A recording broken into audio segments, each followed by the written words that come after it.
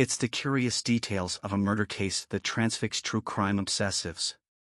Some have elements that are particularly violent, bloody, gruesome, and unsettling. Worse, some slayings remain unsolved, meaning that the perpetrator disappeared into the night after the deed was finished. From the infamous Black Dahlia murder case to America's Jack the Ripper, from the Lady of the Dunes and Bella in the Wych Elm to the brutal yogurt shop slayings in Austin, Texas, here's a collection of mysterious, unsolved murders we can't stop talking about. She was found on July 26, 1974, lying face down on a beach towel in the dunes near Provincetown, Massachusetts. Her hands were missing and her head had been crushed, possibly with some sort of military entrenching tool. With no clear way to identify her, the victim soon became known as the Lady of the Dunes. Who she is, why she was slain, and who ended her life are all mysteries that remain unsolved to this day.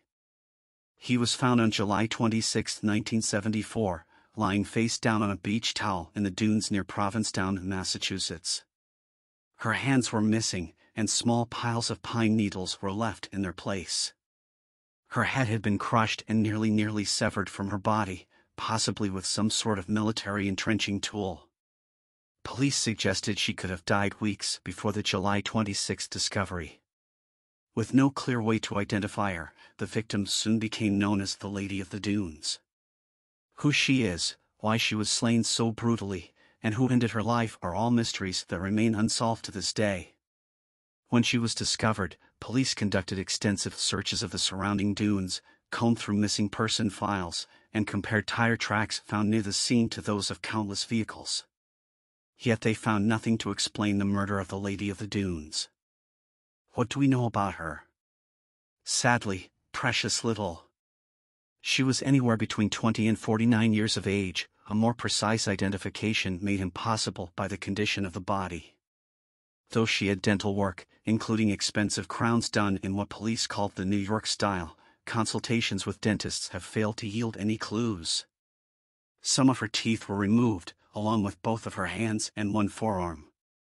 Her nearly severed head was cushioned on a pair of carefully folded Wrangler jeans and a blue bandana.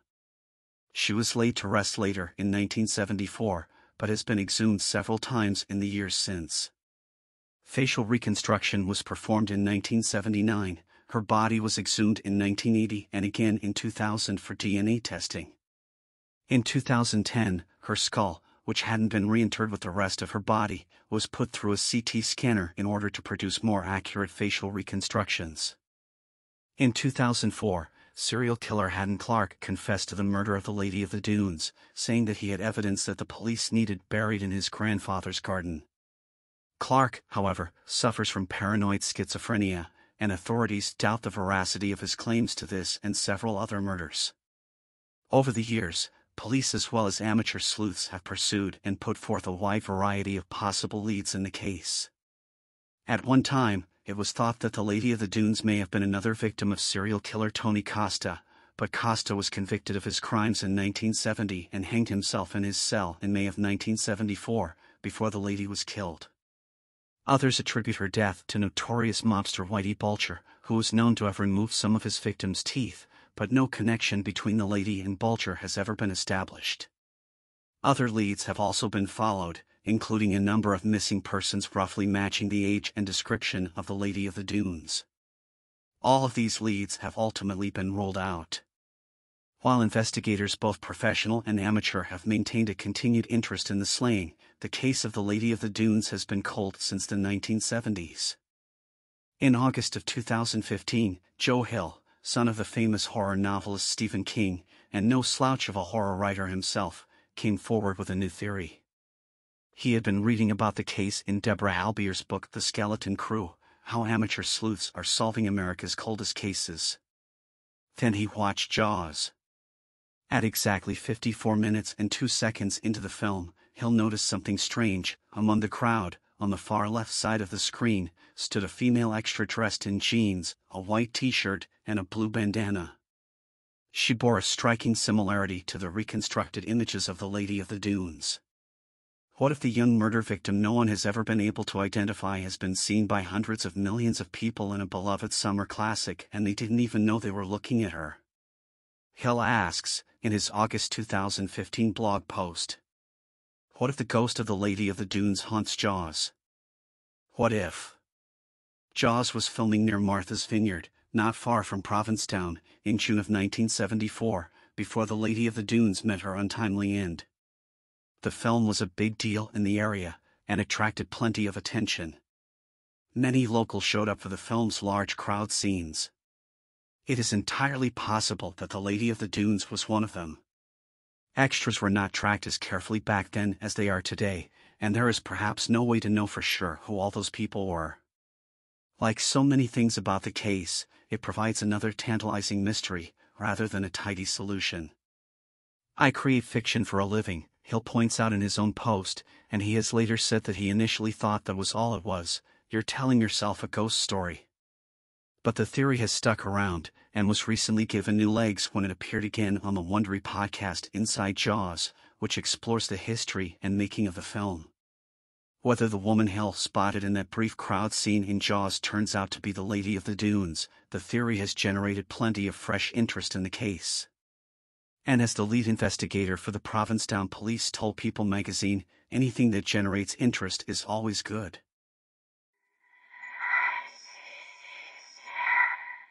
Could the two men behind the infamous Clotter family murders have killed the Walkers as well? On December 19, 1959, the entire Walker family was brutally murdered in their home in Osprey, Florida. 24-year-old Christine Walker was raped before being shot to death, while Christine's husband Cliff, 25, and their children, 3-year-old Jimmy and 1-year-old Debbie, were all shot to death. Clues found during the investigation included a bloody cowboy boot and a fingerprint on the handle of the bathtub faucet. Despite these clues, and despite upward of 500 suspects over the years, the case could not be solved. In 2010, however, over 50 years after the crime, the Sarasota County Sheriff's Office took another crack at the Walker family murders case. Authorities acted on a lead that connected the 1959 murder of the Walker family with an earlier and much more famous crime, the slaying of the Clotter family, the very case that inspired Truman Capote's groundbreaking book, In Cold Blood. About a month before the Walker family slaying occurred, the Clotters were killed in their Holcomb, Kansas home by Perry Smith and Richard Dick Hickok. The Clotter case bore eerie similarities to the Walker case. Both were quadruple homicides, with both parents and 2 children slaughtered. The Clotters' other children escaped the violence because they were not home at the time. After killing the Clotter family, Hickok and Smith fled to Florida in a stolen car, where they bought items from a department store in Sarasota, just a few miles away from the Walker home, on the very day that the Walkers were killed. According to the Sheriff's Department, the Walkers had been considering buying a car of the exact make and model that Hickok and Smith had stolen. This might have been how the two men gained access to the Walker home, on the pretense of selling their car. Hickok and Smith confessed to the murders of the Clotter family, for which they were hanged in April of 1965. Authorities suspected the pair of murdering the Walkers as well, but could never secure a charge after Hickok and Smith were cleared by the results of a polygraph test. Truman Capote devoted several pages of In Cold Blood to the murder of the Walkers, but ultimately concluded that Hickok and Smith couldn't have been the killers, as they had alibis. Despite what Capote asserted at the time, subsequent investigations have since revealed holes in Hickok and Smith's alibis, and some experts have asserted that polygraph tests of the era were notoriously unreliable. In December of 2012, the Sarasota County Sheriff's Department requested a court order to exhume the bodies of Hickok and Smith, in order to run DNA tests in an attempt to connect them to the Walker family murders. The bodies were exhumed on December 18, 2012, but it wasn't until August of 2013 that results were officially announced. Unfortunately, the results proved inconclusive. Due to the passage of time, only partial samples could be retrieved from the bodies, and these could not be matched to samples taken from the Walker home. Despite this, many still believe that Hickok and Smith are the most likely suspects in the slaying. With Hickok and Smith long dead and now reburied, though, it's likely their connection to the Walker murders will remain strictly hypothetical. Edgar Allan Poe's 1842 murder mystery novella The Mystery of Marie Roget captivated audiences during its day, perhaps because, save for the victim's name and the location of her death, the story was true. Poe explicitly borrowed details from the real-life unsolved slaying of Mary Cecilia Rogers, a young New Yorker known to many as the beautiful cigar girl who worked in a downtown tobacco shop. Her death fascinated Poe and remains a mystery to this day. Edgar Allan Poe's 1842 murder mystery novella The Mystery of Marie Roget tells the story of Marie Roget, a beautiful young Parisian woman whose body is found, battered and bruised, in the Seine River. The tale captivated audiences during its day, perhaps because, save for the victim's name and the location of her death, the story was true. In creating his story, Poe explicitly borrowed details from the real-life slaying of Mary Cecilia Rogers, a young New Yorker known to many as the beautiful cigar girl who worked in a downtown tobacco shop. Born in 1820, Mary was the only daughter of a widowed boarding house owner. After Mary's father died when she was only 17, the young woman took a job at John Anderson's tobacco shop. She soon began earning a more than common wage, as she so easily attracted new customers into the store. Mary was so well known for her beauty, in fact, that patrons traveled to the tobacco shop solely to see the beautiful cigar girl at work behind the counter. Daniel Stashower notes in his book, The Beautiful Cigar Girl, Mary Rogers, Edgar Allan Poe, and the Invention of Murder, that everyone from journalists to famed writers Washington Irving and James Fenimore Cooper saw out the shop. One scribe was so moved by Mary's presence that he immortalized her in a poem. As Stashower puts it, Mary achieved a curious form of celebrity, becoming perhaps the first woman in New York to be famous for being talked about.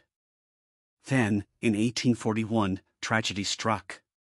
On Sunday, July 25, Mary told her mother and fiancé Daniel Payne that she was going to visit family in New Jersey. She would be back the next day, she said. When Mary failed to return by Monday afternoon, her mother assumed it was due to nasty weather. But when the sky darkened and Mary was nowhere to be seen, her mother grew worried. Strangely, this wasn't the first time Mary had been reported missing. Just 3 years before, the New York Sun reported that Mary Rogers had vanished.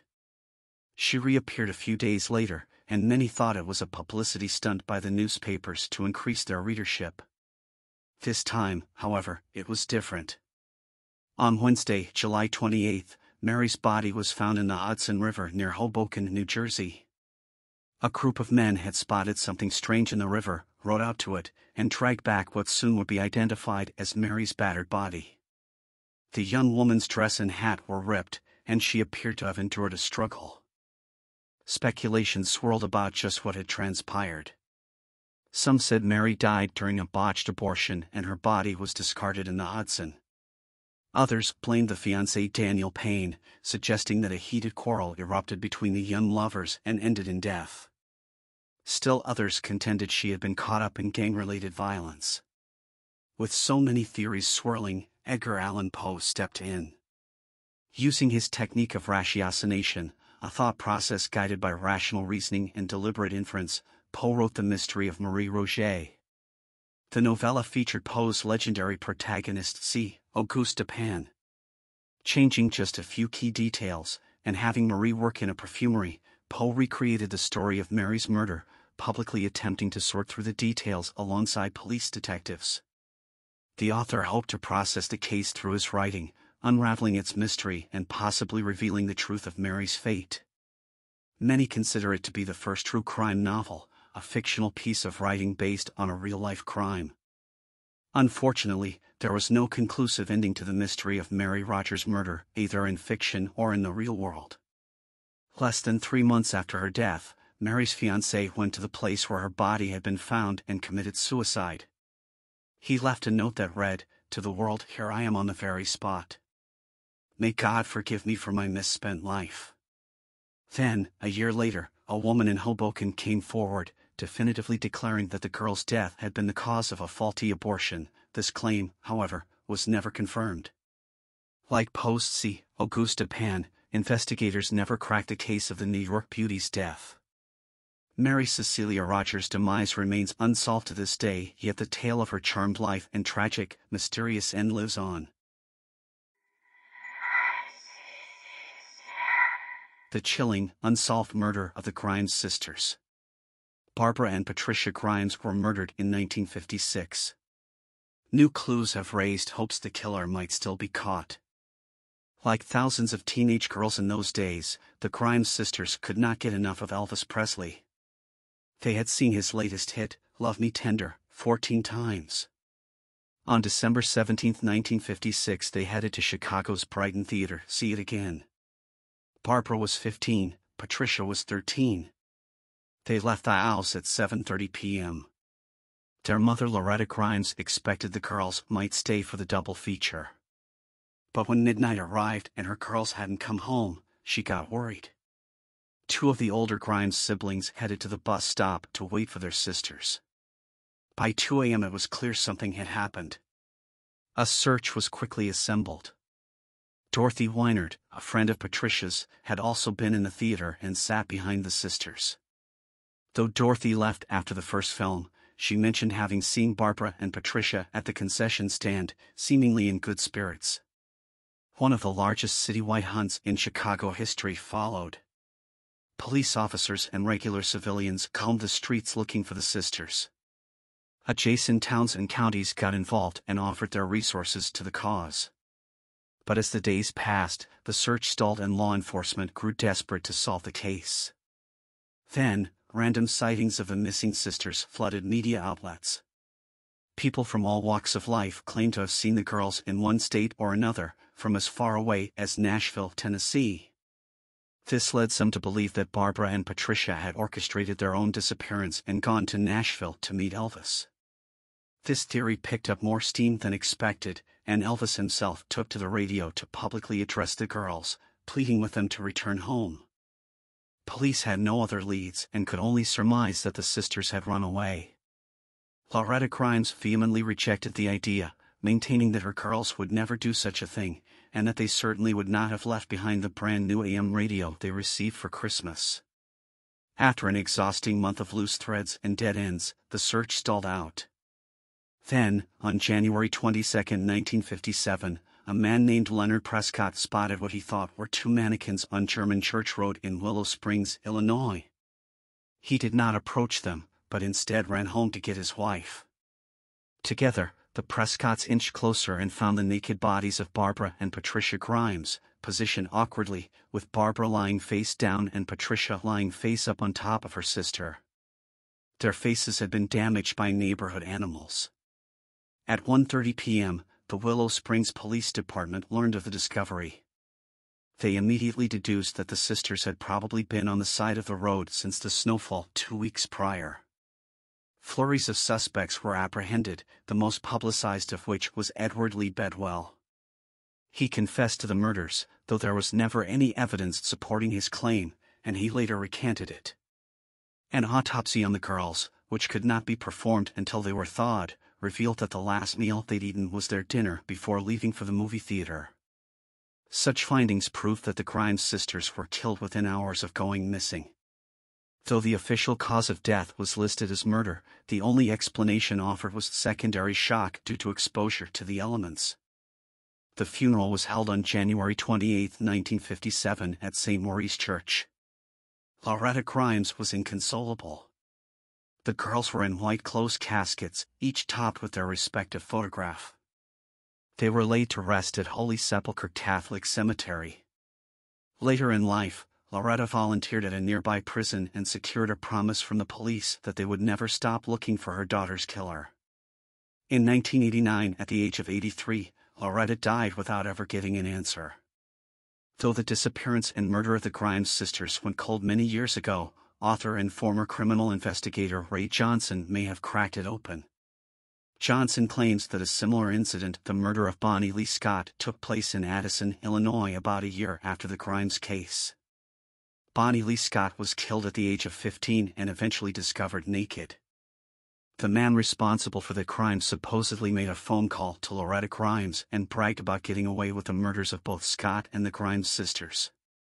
Johnson asserts that information about this phone call went unpublished by the media back in the 1950s, and also that non-lethal marks on the Grimes sisters' bodies, around the abdomen, were very similar to marks found on the body of Scott. Lastly, Johnson claims to have spoken to a third girl who was abducted with the Grimes sisters but escaped. She was 14 years old at the time and did not come forward out of fear. Charles Leroy Melquist was convicted for the murder of Bonnie Lee Scott and sentenced to 99 years in prison. He served 11 years of his sentence before his release, and later married and had 2 children. Melquist was never officially implicated in the Grimes killings. The case of the Grimes sisters remains unsolved. However, a Facebook group administered by Johnson, called Help Solve Chicago's Grimes Sisters Murder Today, has around 1,380 members.